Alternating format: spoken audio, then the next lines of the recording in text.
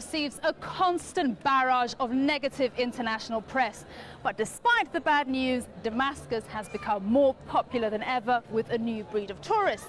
And these are the people who come to Damascus to learn Arabic. Worldwide interest in the Arabic language has attracted an influx of foreign students to Damascus. But how has this affected Syria's tourism industry and its image as a popular holiday destination in the heart of a turbulent Middle East?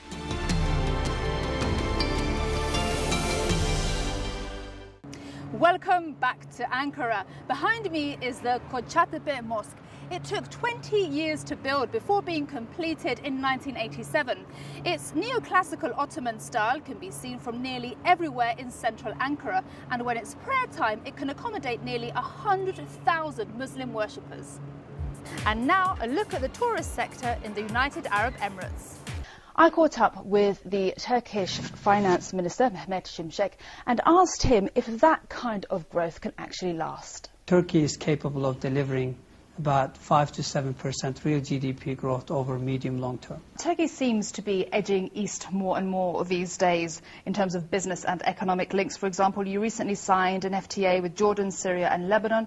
Trade with Iran last year topped $10 billion, while trade with Iraq came close to $6 billion. What effect do you think this will have on relations with Europe and the US?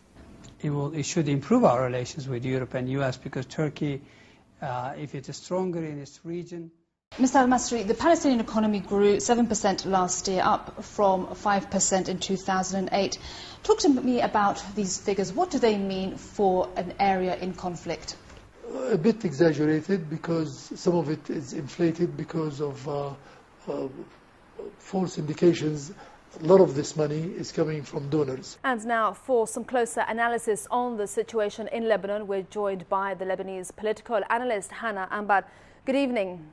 Good evening. Now, Hezbollah announced today the killing of 13 Israeli soldiers in Bin Jebel fighting. Do you think Israel was expecting such a high casualty rate? Around 100 people were on board having a party on this dhow when suddenly their fate changed. An investigation is underway to find the 11 people that are still missing in these shallow waters. Spain is hoping that nearly 5 years of frozen relations with the US are going to change. You'll recall that in 2004, Zapatero, the current Prime Minister, abruptly pulled out Spanish troops from Iraq. A solo 40 días del gran acontecimiento, las obras se encuentran a un 99% finalizadas y las últimas visitas de los grandes personajes del Fórmula 1 como Bernie Ecclestone y Ralf Schumacher han dado su visto bueno a las instalaciones y a la pista, que augura ser uno de los más grandes desafíos para los participantes de la carrera. Desde Sahir, en el Reino de Bahrein, soy María Ramos.